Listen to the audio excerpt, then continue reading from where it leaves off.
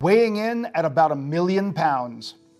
With a length of 365 feet, The International Space Station took 42 flights from the American space shuttles and Russian Proton-Soyuz rockets to assemble.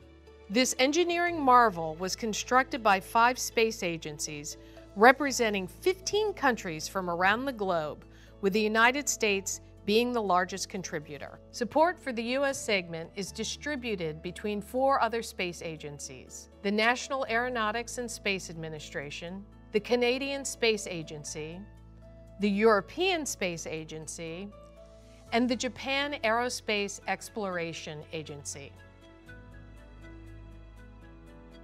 The space station has been home to 273 people from 21 countries. Since its launch, the station has seen over 3,000 research investigations, done by over 100 countries. This state-of-the-art microgravity laboratory is unlocking discoveries not possible on Earth. And it continues to orbit the Earth and provide a platform for science and an example of international collaboration. You can even see it from your backyard.